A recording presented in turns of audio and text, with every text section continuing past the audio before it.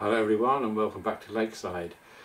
And what did you think of Getz? Now this video is not about Getz, it's about something else which I bought at Getz. But obviously with that show just gone a week ago now, a week ago today, it's obviously on everybody's mind. There's loads of YouTube videos about Getz, so there's no point in me saying too much about that because it's already been said. But I had a thoroughly good time there with Rob, my friend from America.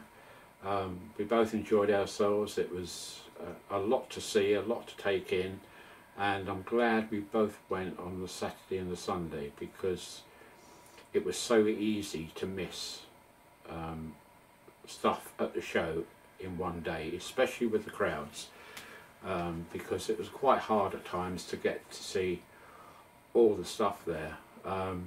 It was not too bad to see the stalls where the traders were, but to get to the layouts was quite difficult at times. Unfortunately for us, we had to wait on a Saturday for this wretched bus to get us to the show. Now it's only what, a 5-minute drive away, but waiting for these buses because a couple have broken down apparently, that was a bit much. We were waiting in line for over an hour, which made us late for the YouTube meet and greet, unfortunately. And unfortunately on the Saturday, me, Rob and Hazel went out for a meal in our local pub, and I was thoroughly ill on Saturday night, Sunday morning, so much so that I really didn't think that I was going to make it on the Sunday. I was that ill. I was sick, throwing up all the time during the night. Then I had diarrhea. You name it, I had it. And I woke up Sunday morning thinking, do you know what, I can't do this. But I managed to pull myself together, and we went to the show on the Sunday as well. But that was hard work. That really was hard work for me. But we managed it. And because we left late, then again we missed the YouTube meet and greet. So that part didn't go down too well really for us. But say Saturday was the fault of the bus, Sunday was my fault for being ill. But bugger, that was not nice at all.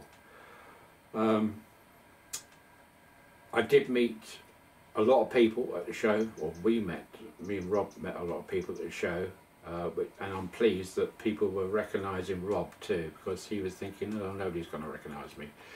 But they did. We had some chats with people, and that was great, really good. I want to say a special thanks to Stephen for his generous gift, or gifts he gave me at the show.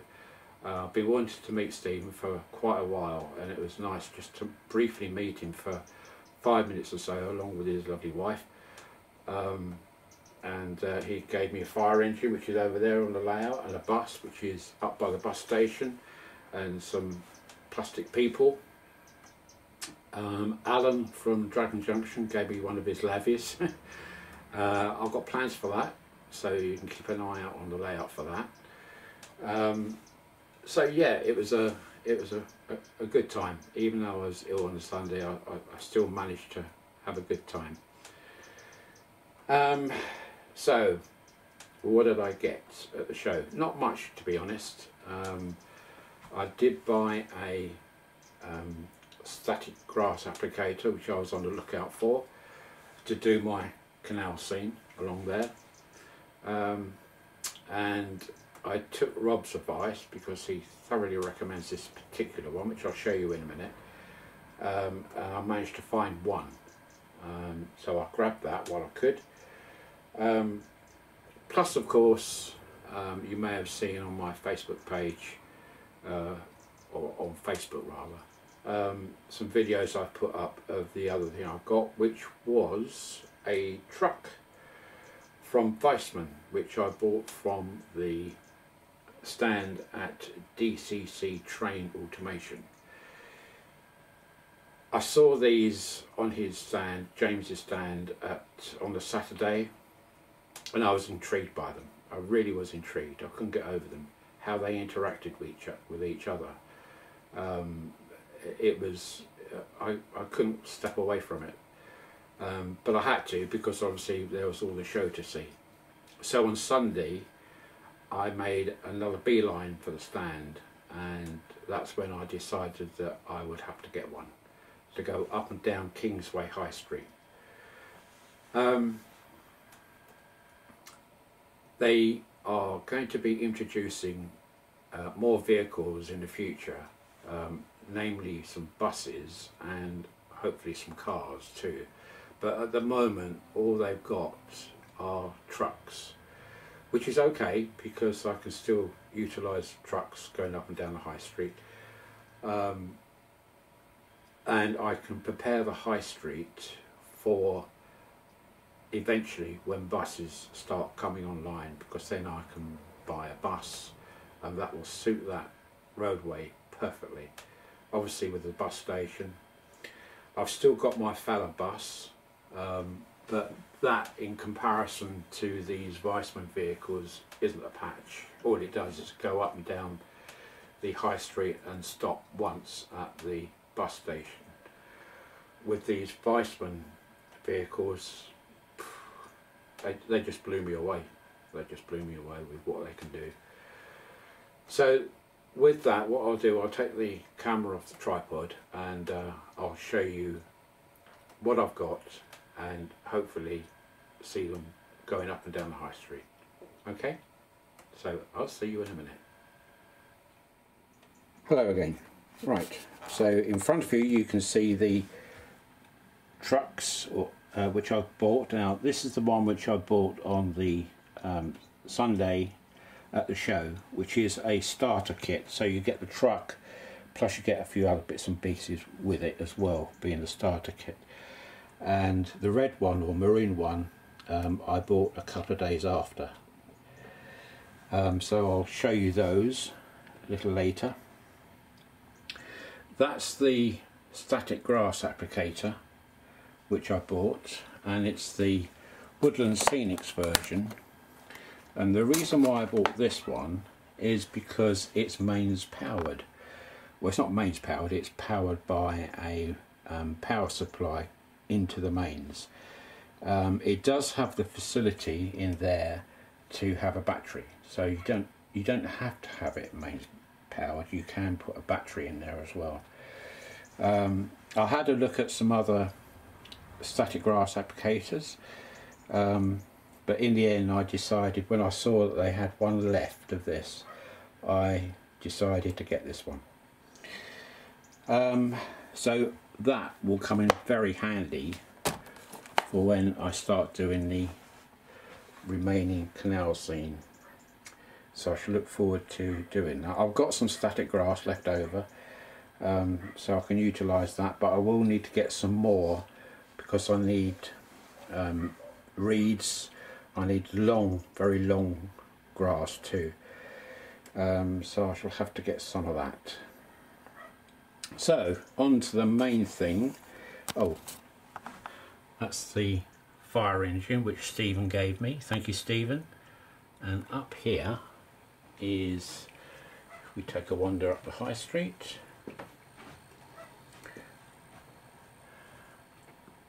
that's the bus Stephen gave me, which is now waiting outside the bus station.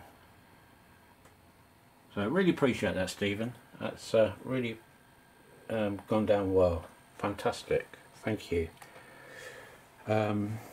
So on to these trucks. So there's two versions really. You get a starter kit, and that is the truck which you get in the starter kit. I think they only do one starter kit, which is this blue one with a tipper on the back, and the tailgate opens too. This one, the maroon one, is not from the starter kit, it's just the truck. And what you get in a starter kit, you ask?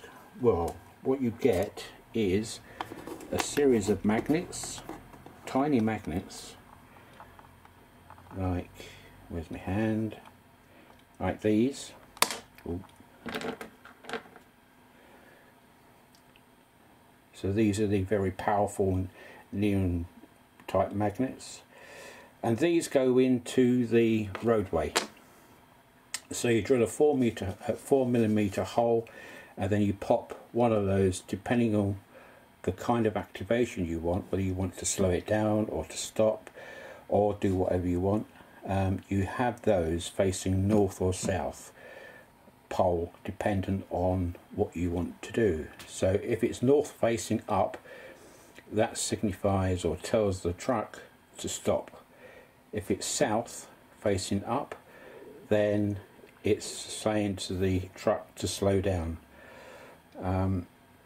And I think I'm right in saying that I need 2 south facing up to slow down and 1 to stop. And that's really what I'm doing now. I'm sorting that out. But I've got them to stop at the zebra crossing, which I'll show you.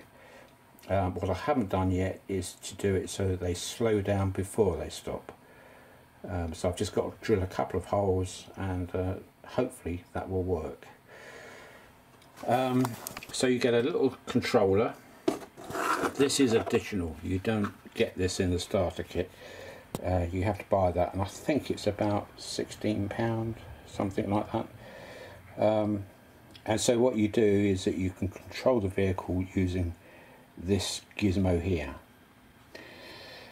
It's operated through infrared, so it's got an infrared sensor at the front which transmits, and the truck has sensors at the front, underneath the bumper, and sensors at the rear, just where the number plate would go.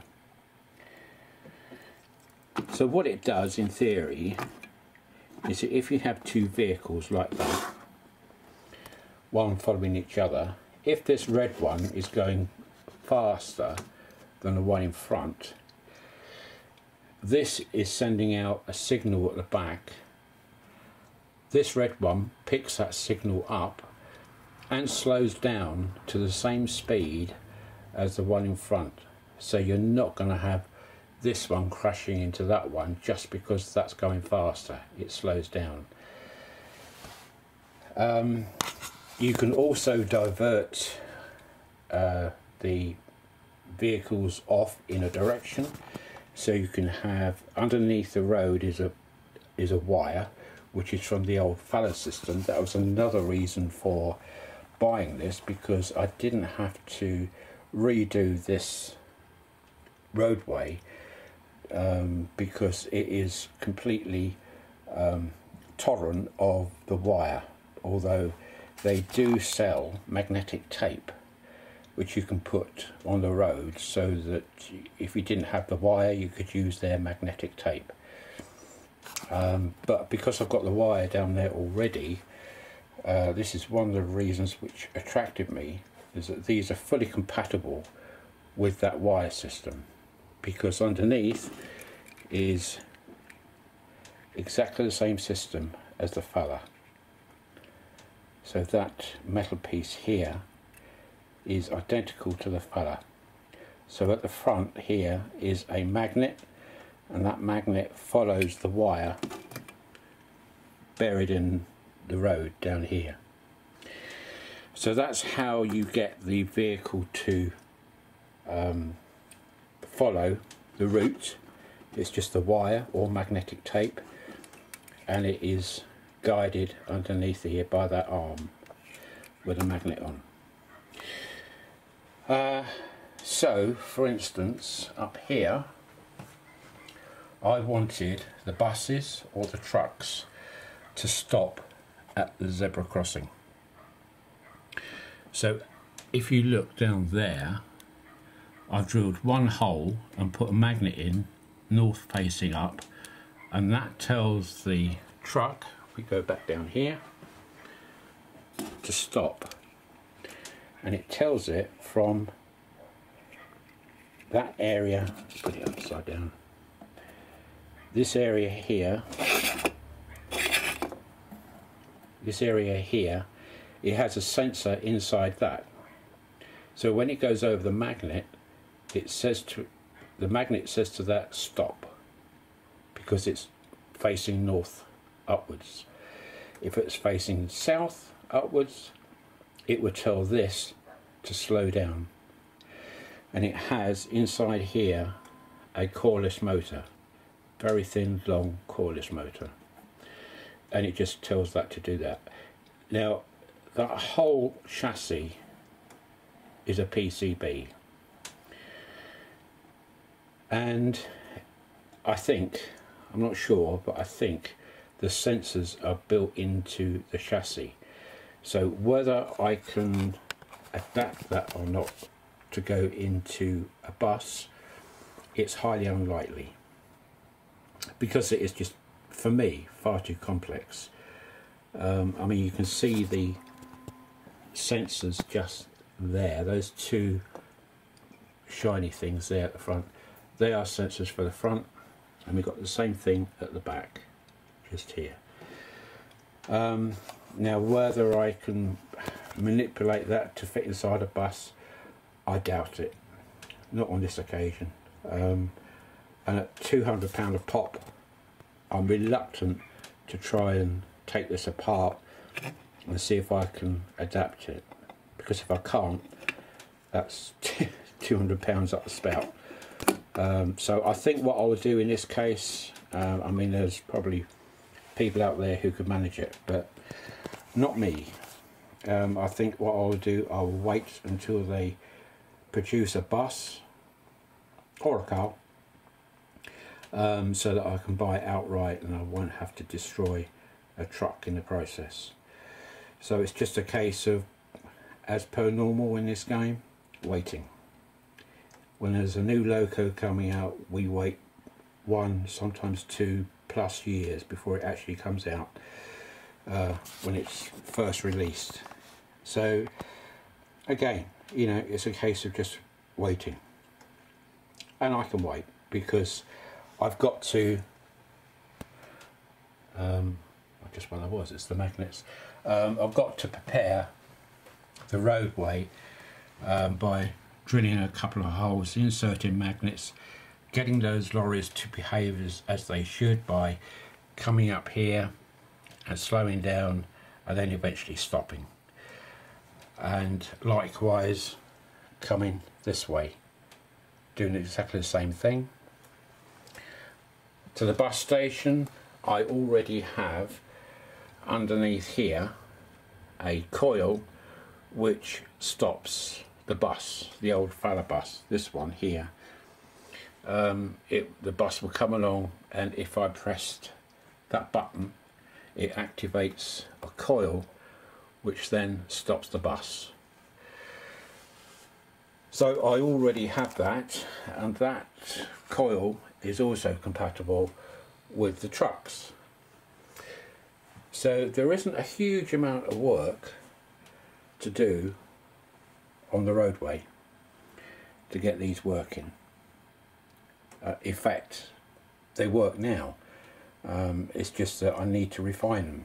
Now, refining them is through a program you download.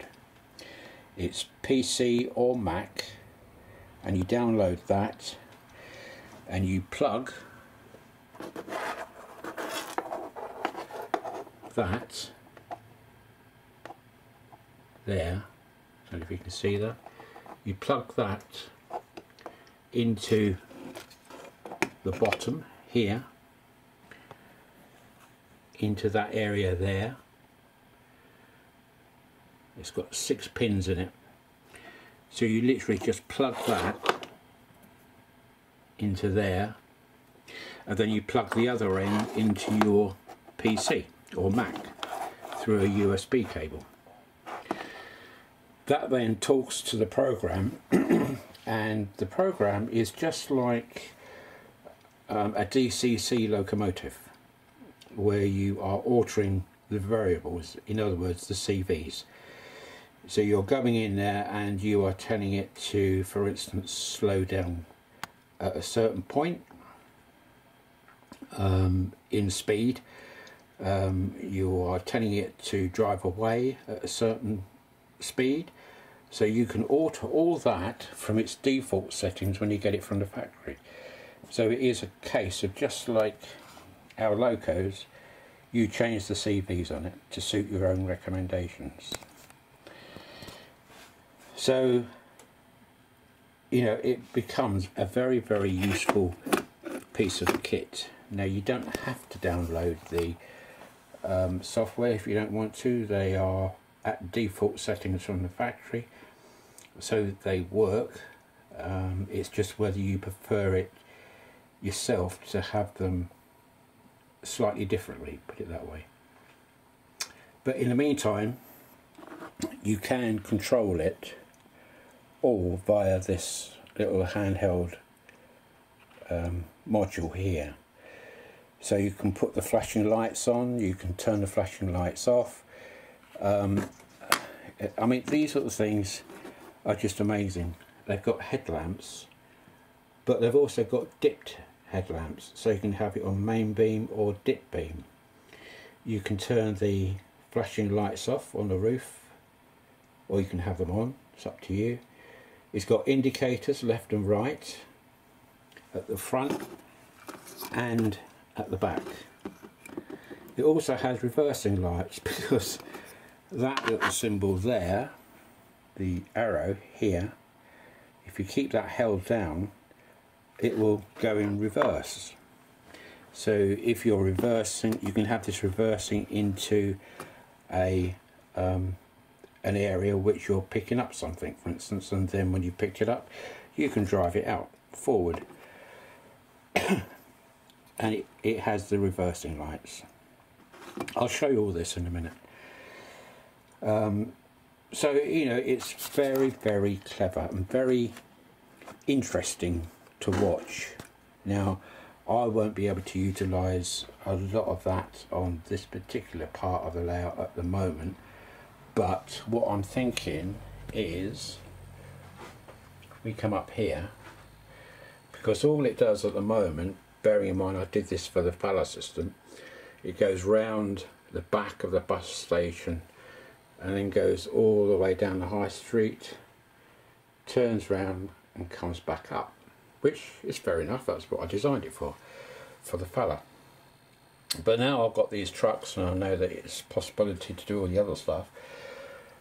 I could, if I want, bring off another piece of wire or a piece of magnetic tape and bring that down here, and I can even bring it along here, hence the reason why I've got the bus here at the moment. I can bring it along here because it makes no difference to the chain underneath I've got for the bikes.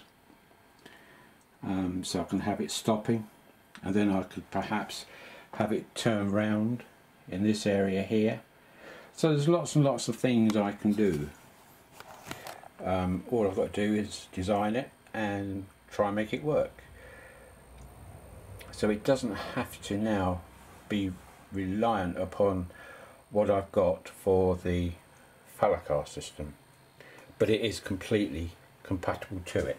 That's the nice thing about it. So I won't have to do anything with the high street at all, apart from inserting magnets to make them stop or slow down, hence the magnets.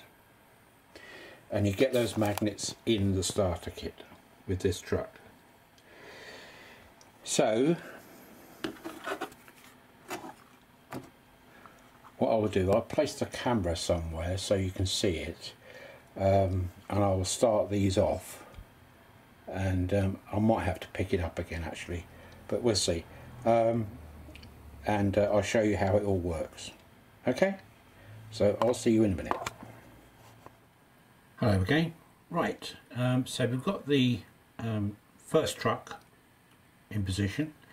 So to start it, all I need to do is, with the controller or a little wand they supply in the kit, you just hold this above to activate it, and off she goes. As simple as that. So that's now trundling away. If I get this other one roughly in position, that should be about right. I'll start that off in a minute, and I will have that running slightly faster than the blue one. I start it off in exactly the same way with the controller, and because this is travelling slightly faster, this will catch up with eventually with the blue one, which is up there approaching the bus station. So let's start this off.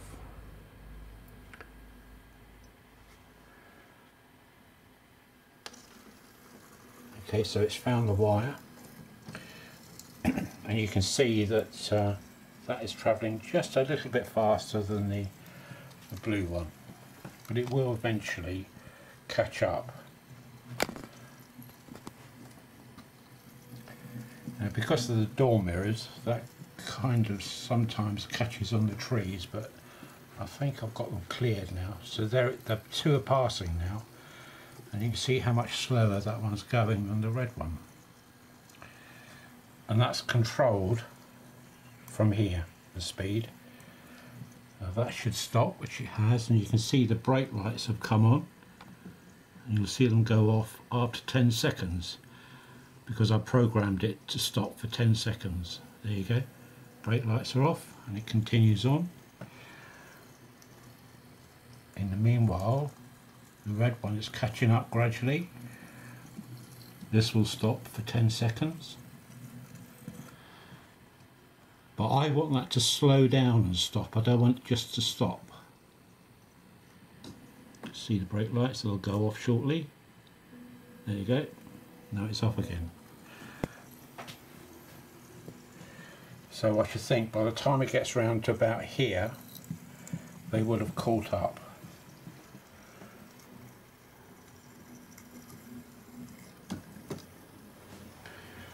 I've got a dodgy bit of road there.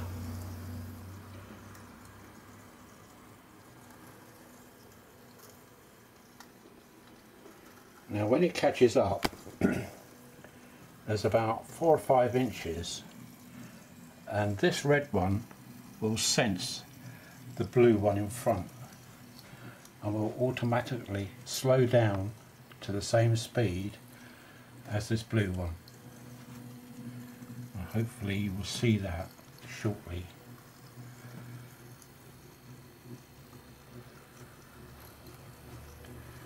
Right, any minute now it will sense it. There, it sensed it and now has slowed down to the same speed as the blue one.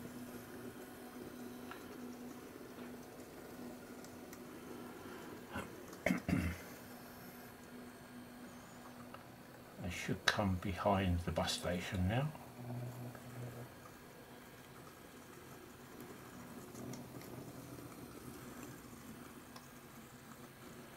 And they will follow each other now like that. It's going to be interesting actually. I've not tried this. When that blue one stops, whether the red one will as well. Soon find out. Yeah, it has. And it's slowed down rather than just stopping. So that blue will go and the red one will then follow. Look at that. Absolute magic. Absolute magic. He stopped because he's aware of the magnet. Still people crossing. And off he goes. And he will catch up again. But now he's defaulted back to its original speed, which I set it at, until he catches up with the blue one again, which is here.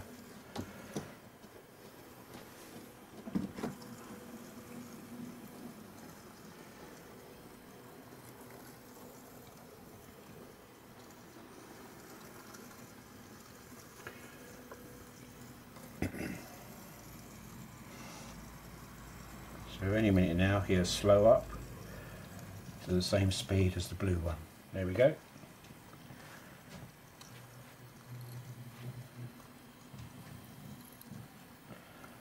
and they will follow each other like that. Okay, so let's stop these, and you just put this over the top to stop it, like that, and like that. So they're both now stopped. I can stop it via this by just pressing the stop button here. That powers it off, this red one. So I don't have to use the wand or that to stop it. It can be done via this controller, but it has to be in sight, in line of sight of the vehicle, so it has to be kind of here to stop it if you use a controller, or above it to activate it.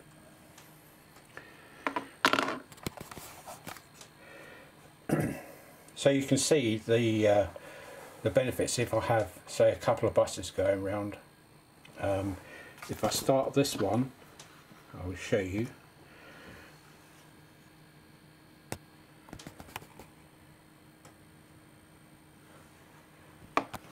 This button here, if I press that, it's activating a coil just here, and it will stop just there, and then start again after about 10 seconds, which is primarily for the bus stop.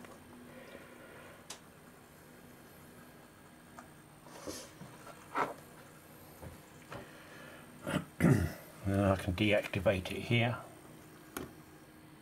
like that, and that shuts it down completely. Lights are off, everything. So there you go. This is going to have a lot of fun, and when these are travelling, the trains and the trucks are going, then it's going to create a nice lot of movement along here. Plus I've got the lift going up and down as well. So many people have said, when am I going to get people actually crossing the road? Well, you show me a link somewhere where I can get walking people, then I'll have a look at it. But until then, unfortunately, the people are static. Okay folks, that's about it for now. Hope you've enjoyed that and seeing that. I'm certainly getting a lot of fun out of these. I think they're fantastic. Yes, they're more expensive than the Fala analog cars and buses, but the analog ones, as you know, are just purely analog. They just go round and round, and with the help of sunken coils you can get them to stop at certain points. Nowhere near as much fun as these, with working lights, reversing lights, making them reverse. Yeah, they're just absolutely fantastic. So I can't wait for when they introduce the buses, particularly the buses, and hopefully cars as well. Okay, I think that'll just do this video now. So thank you for watching, and I will speak to you again soon. Probably the next video will be something to do with a canal, I would think. Okay, so bye for now. Bye.